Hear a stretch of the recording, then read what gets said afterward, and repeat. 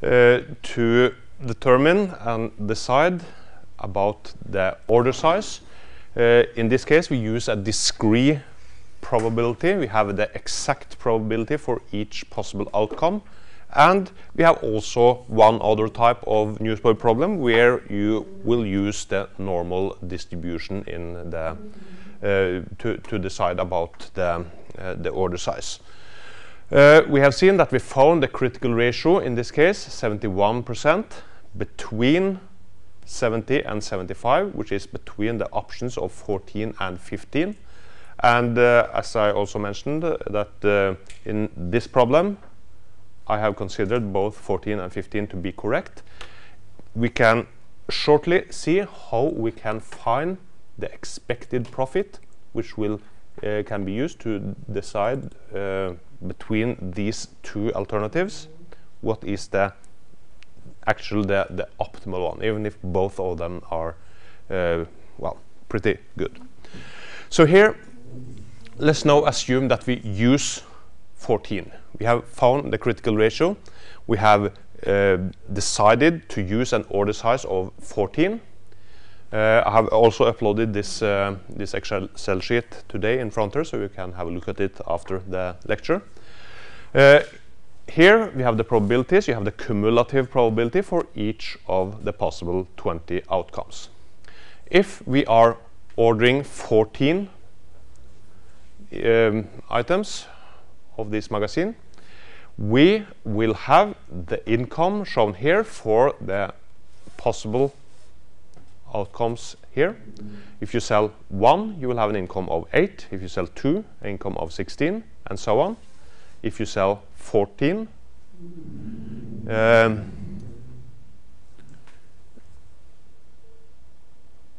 yeah, 14 here, of course, this number. If you sell 14, you will have 14 multiplied by the sales price of 8 as the income, which is 112. But if the demand is larger, you will not have any more income because you have only 14 magazines available.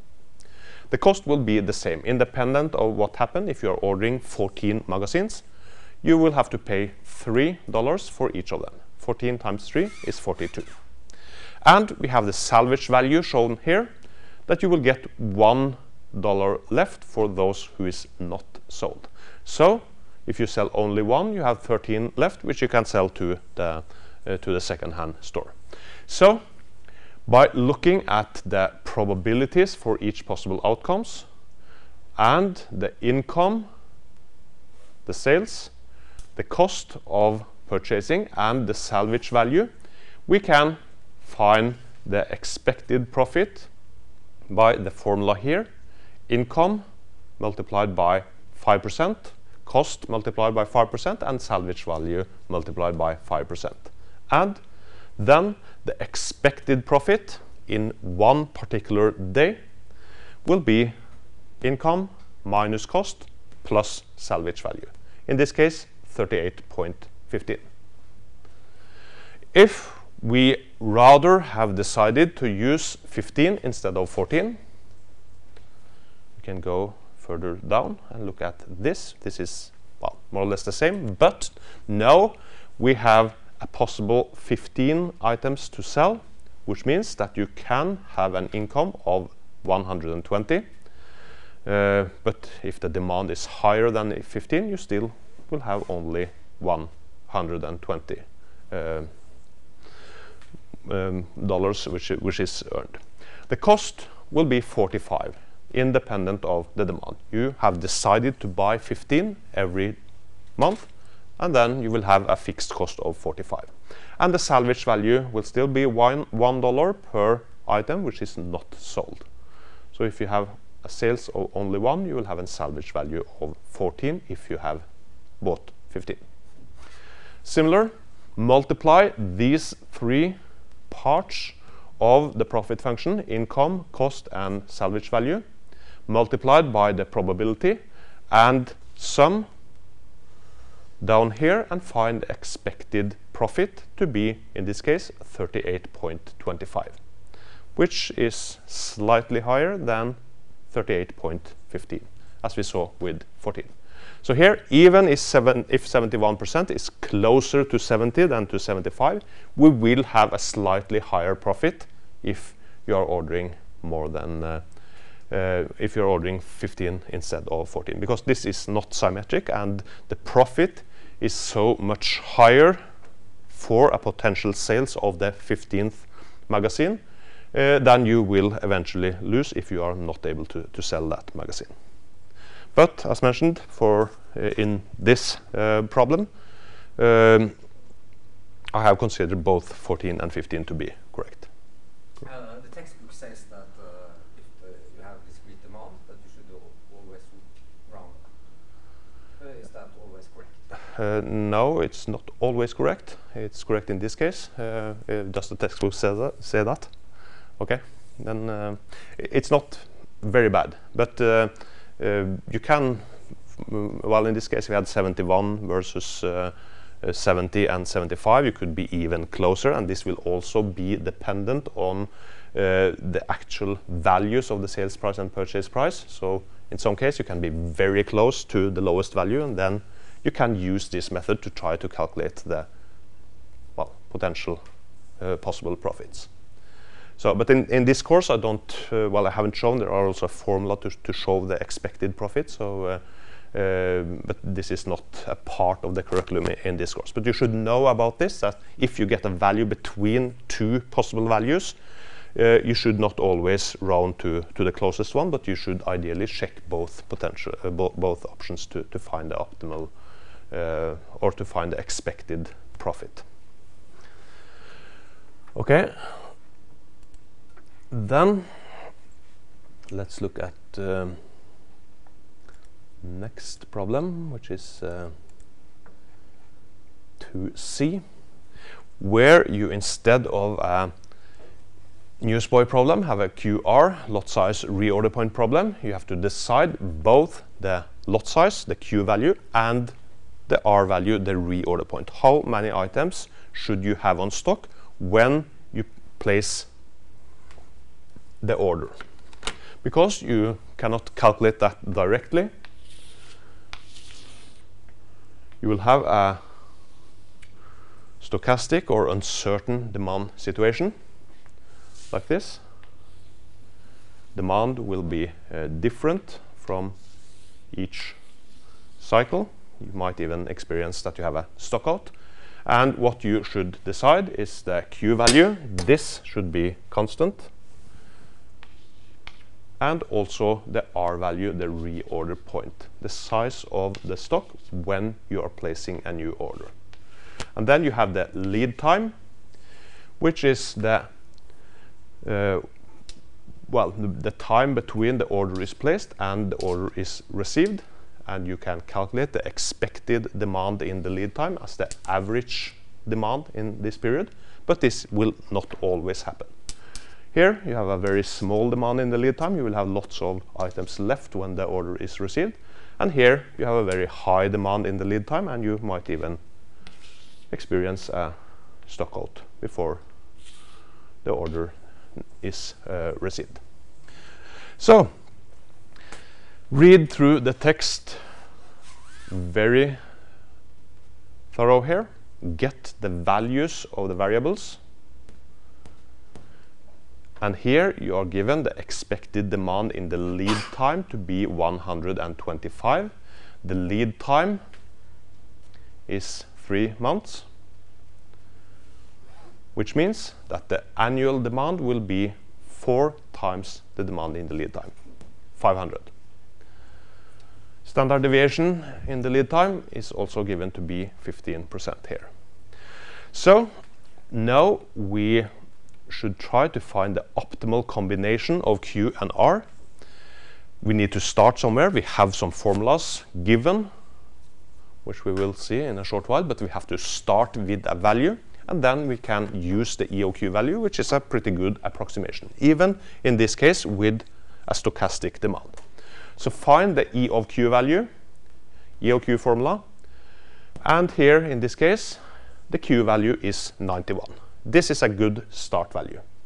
And then let's look at the two formulas which we should now solve iteratively every other time to find the optimal combination of these two variables. So here, using a Q value of 91 in this formula, the H value is given, the P value is given, and the lambda value is given here. So using a Q value of 91, we will get a value of 1 minus the cumulative value for this particular reorder point. And this is also normal distributed, so it means that you have a normal distribution here. You have the expected demand in the lead time shown here, and the value, the capital F here, is the cumulative distribution for a given reorder point R, which means that the cumulative distribution is the probability of not getting a stockout. And 1 minus the cumulative distribution will then be the remaining part here, the probability that you will get a stockout, which of course should be as small as possible, or the combination, because a stockout will be costly, and the combination of the reorder point, a high reorder point, will then give us a high safety stock, which will reduce the probability of getting a stockout, and a lower reorder point might give us, well, will give us a higher probability of getting a stockout. And both a stockout and the safety stock will be costly, so that means that we need to find a combination here which will reduce the cost as much as possible. So here, using this formula, find the value here using 91 as the Q value, 0.0546. Look up in the normal distribution table, and we have actually two normal distribution tables, but we use A4 here because here in this table we have this particular one minus the cumulative probability in this column here. So we can easily find the value we are looking for in this table and read the corresponding C value, where C will decide the distance from the expected demand, or the average value. So now we are looking for a value of 0.0546,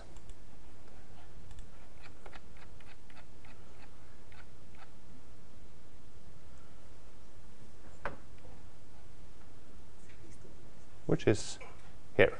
0.054 is the closest one, which will give us a C value of 1.6, which we again can use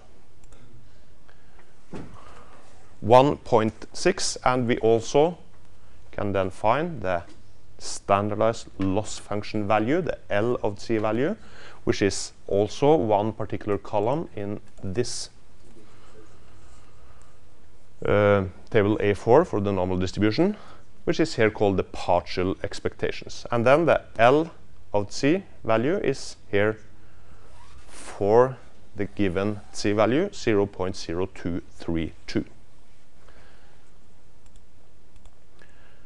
And that value will then be used to find the new and updated value of Q. And when we have a C value, we can easily calculate the reorder point that corresponds to this C value. This is also, it's a value which will describe the service level, the probability of getting or not getting a stockout. And the reorder point can be calculated by using the average value, which is given to be 125, plus the standard deviation, 15, multiplied by the C value of 1.6. So in this case, 149 is the reorder point that corresponds to this C value of the service level. We can also calculate the expected number of stockouts by using this L function, 0.0232, and multiplied by the standard deviation. This gives us the expected number of stockouts in one cycle, in one period of order here. And then we use that one, the n function here, to update the value of q. All the other variable values are given. The lambda is given, the k are given, the p, penalty, given, the h value, holding cost, given. So we have two formulas, this formula and this formula, where the q and the r is dependent on the value of the other variables.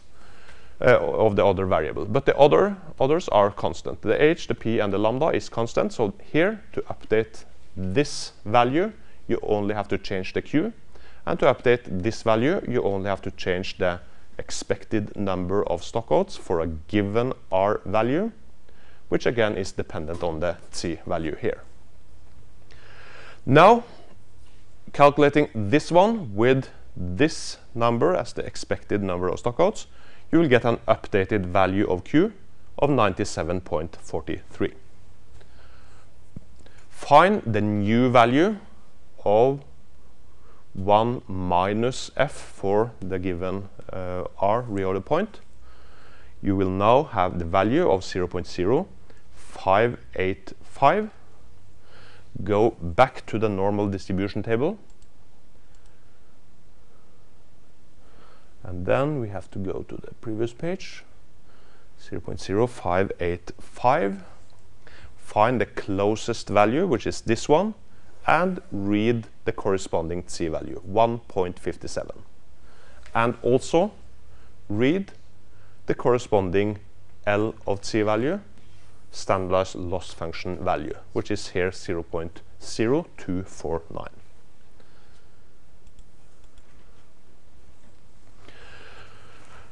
So we have found these values. We can again calculate the reorder point by this value, 1.57. Standard deviation still 15, expected value 125, 148.55. Still, well, let's assume that we round to the closest integer, which actually will give us 149. So theoretically we could stop here, but we can, well, take one more iterations to be sure if we need more accuracy. If we, for example, would like to well, have more accuracy than the integer values for the reorder point, we can just continue here one more iteration. Find the expected number of stockouts by using the L of c value here. Use that value in the function to update the q value. Order size 97.87, round to this case 98. So we are still in the, well, very close to the optimal solution. It depends on how much accuracy we need, and we can take one more iteration to be sure. We could have stopped here. I have since you get the same value for the reorder point, we could actually have stopped here, and I will still give the correct answer. But anyway, one more iteration, you will get the same c value, 1.57, and the optimal combination, order 98 items when you have 149 left on stock. This will also mean that you have a safety stock, which is the difference between the reorder point and the demand in the lead time, or average demand, which is 149 minus demand in the lead time, 125, which is 24. Safety stock in this case is 24. That means on average you will have 24 items left on stock when the new order is received. Sometimes you will have more, sometimes you will have less, even stock out, negative inventory, but on average the safety stock will be on 24. Okay, that's problem number 2 about stochastic inventory theory. And then we have one more problem left on this assignment, lot sizing. Now we have given 10 weeks with different demand. Known demand, we know exactly what we need, but it's different. It's not a fixed rate. It's now very great variation between 11 in week 4, 75 in week 9. So the variation from week to week is quite different.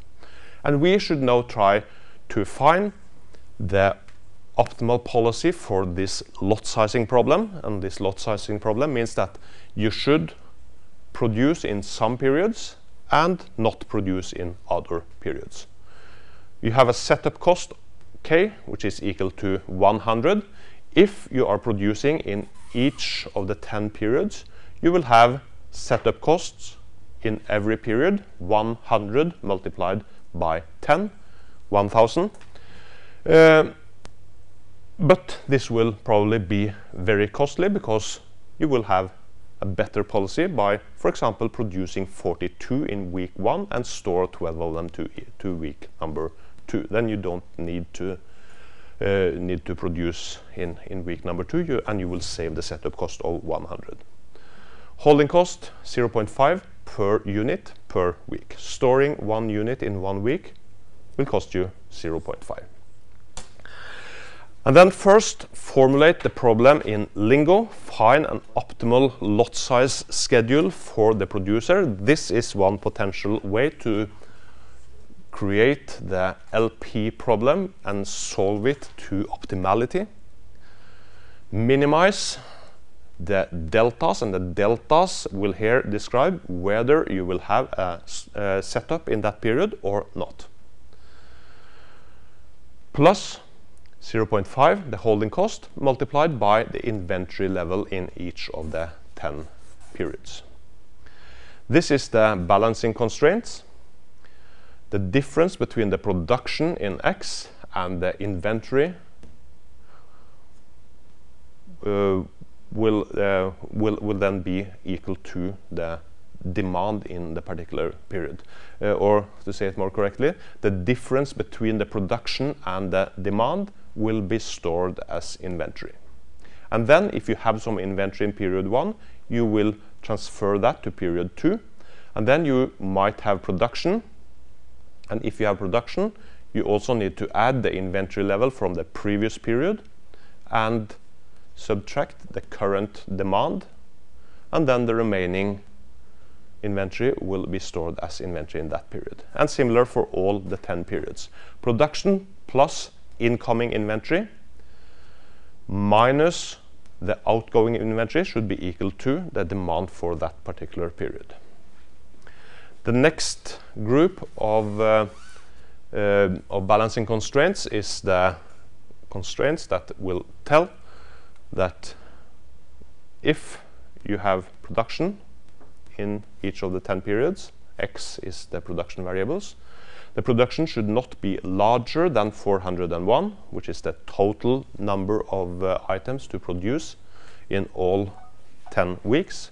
If you sum all the values in the requirement column, you will get 401 items, and then you don't need to produce anymore.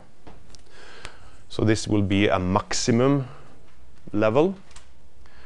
And the delta variables will tell whether you have production or not. Delta variables are binary, either 0 or 1. If the delta variables are 0, you don't have production in that period, and then of course the X for that period should be 0. Anything multiplied by 0 will be 0, and anything smaller than or equal to 0 will also be 0 if you have also non-negativity. You cannot produce a negative number of items, so the non-negativity will also be the case for these problems. So this is a way to describe and formulate the lot sizing problem in Lingo and solve it to optimality. I have also included the other way. I will not go into details here. This is more for special interest. You should know about it. You should know that it's possible to solve and formulate these types of problems by using programming language or programming-like language at least. details of this will not be part of the curriculum. I will not give such problems on the exam, but you should know that this is possible. And this is a way for those of you who are interested can just study this program and see how this is formulated for the lot sizing problem. And then the solution will look like this. I have also, by the way, uploaded the lingo files in front there, so you can find them there, so you can just study the lingo files and do some changes and see what's happened. But the optimal solution will look like this. Produce in period 1, 3, 6, and 9, and store inventory for the coming periods. This will give you 4 times setup, 400, plus the inventory level, the sum of the inventory levels for all 10 periods, multiplied by 0.5, a total cost of 517. And if we compare to the so-called lot-for-lot strategy, which is setup in all 10 periods, setup is a cost of 100 multiplied by 10, 1000. This is of course much cheaper. So it's much better to have a lot sizing strategy, and instead of producing in every period, you should produce more in some period and store to the coming periods. So this is the optimal solution found by Lingo, and of course optimality will always depend on the accuracy of the parameters. So if the parameters are wrong, then the optimal or inaccurate, then the optimal solution might even not be the best solution. And that's why we also have different heuristics. Silver meal heuristic is one of them, and we could now try to solve the same problem by using the silver meal heuristic. Silver meal heuristic will find the average cost per period, starting at one period and including 1 period more and 1 period more and so on, until the average cost starts to increase. So if we include 2 periods, 53, the cost is smaller than, or the average cost is smaller than 100, we should continue. If we include 3 periods, we find the average cost larger than the previous one, then we should stop at 2. This means produce in period 1, you should produce for period 1 and 2. And then continue from period number 3. Average cost will be smaller if you include period 3 and 4. If you include period 3, 4, and 5, it will be even smaller. And 3, 4, 5, and 6, the average cost per period starts to increase. This number is higher than this one, and then we should stop here. Which means produce for 3 periods, and you started in period 3, which means 3, 4, and 5. And continue from period number 6. Period 6, include period 7, you will have a lower cost. Include period 8, you will have an even lower cost. Include period 9, and the cost per period starts to increase, then we should stop at period 8. So produce in period 6 for period 6, 7, and 8, and continue from period number 9, and then we have only 2 more periods left, 9 and 10, which should be produced together. This gives the solution we can see here, which is also exactly the same as the optimal solution found by Lingo on the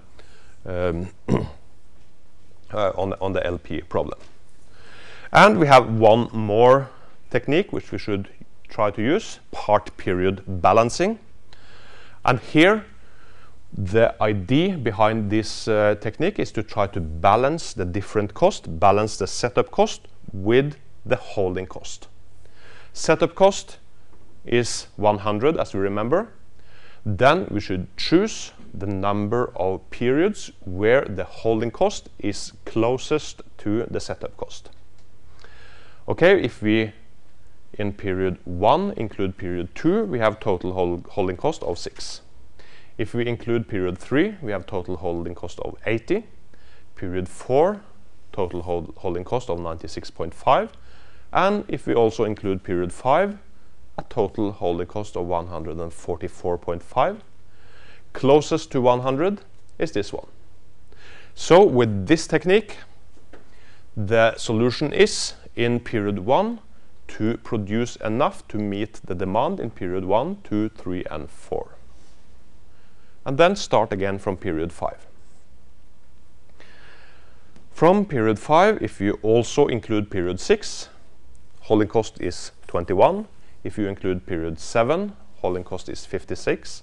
And if you include period 8, the holding cost is 101. This number is now the closest one to the setup cost of 100.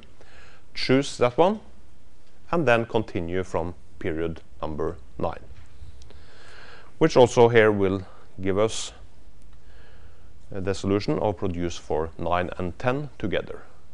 This is the solution for the part period balancing strategy.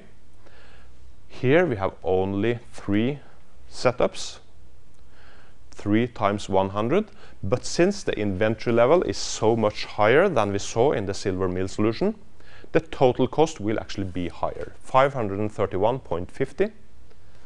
So this means that for this particular example, the part period balancing technique is not as good as the silver meal technique.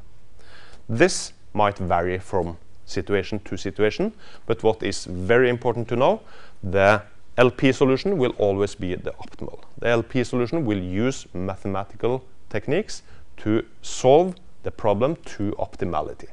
And if all the parameter values are exactly and there are no uncertainty, of course the LP solution will be the optimal one. But sometimes, well, it's not easy to estimate the value of the holding cost. There might also be other kinds of uncertainties, and in practice actually these lot sizing techniques are still quite commonly used, even if you can solve problems to optimality.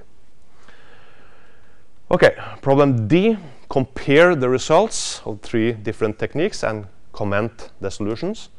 Also some theoretical questions, you might also have that on the exam.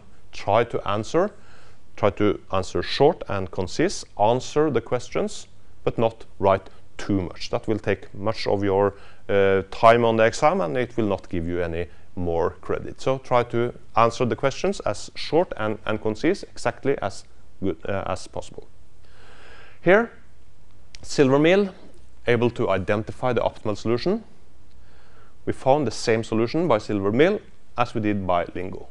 Part period balancing, slightly poorer than the optimum. Still a pretty good solution if you compare to a lot-for-lot strategy.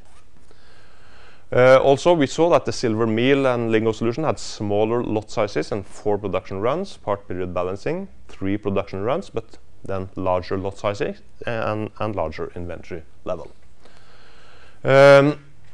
What is important to know here, heuristics are not able to see data several periods in advance, but will take decision from a myopic point of view. Consider one new period at a time and then decide according to what you see from that particular point.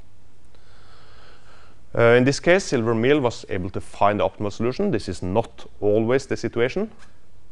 So in other cases, other heuristics can be better. Okay, last question.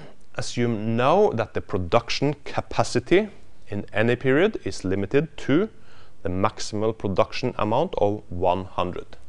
What changes does this piece of information induce on the optimal solution from A? Then we could look at the LP problem shown here. If you look at the first part, we could just replace 401 with 100 here, because the production capacity is 100 per period. We cannot utilize the machines or workers anymore. Then we can produce 100 items per period. So this is now the maximum capacity shown here for each period, but still the LP formulation will be identical except from this maximum production. Still, if the delta is 0, there will be no production, and then of course the production will be also 0. So, including 100 or exchanging 401 with 100, you can get a solution shown here. Now we are producing 51, and we can also see that we are not producing exactly the demand for period 1 and 2, but we are producing, so we are storing some inventory into the next period here, period 3. Even if you have inventory, or even if you have production here of 100, the maximum amount, we also have some ingoing inventory from the previous period. This is found by using the LP formulation and solve it into Lingo. Similar, we have production in period 6, we have new production in period 8, but we are storing some inventory here because we cannot produce as much as we actually have wanted in this period. And then, of course, the total cost will increase because now we have 5 setups compared to 4 when we were able to produce more than 100. And last question, what happens if the maximum production is 40? And then, of course, we have a total of 401 units in demand in all 10 periods. And if you are able to produce 40 per week, you are only able to produce 400. So you will still lack 1 unit. So then there is no feasible solution for this problem.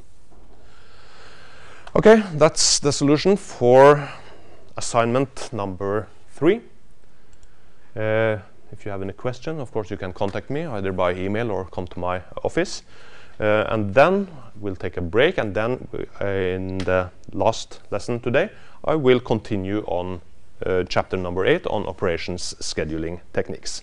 And next Tuesday is the last lecture in this course, and then well, if there I might not be finished with the operations scheduling today, so we will finalize that in 1 week and also show solutions for last year's exam problems.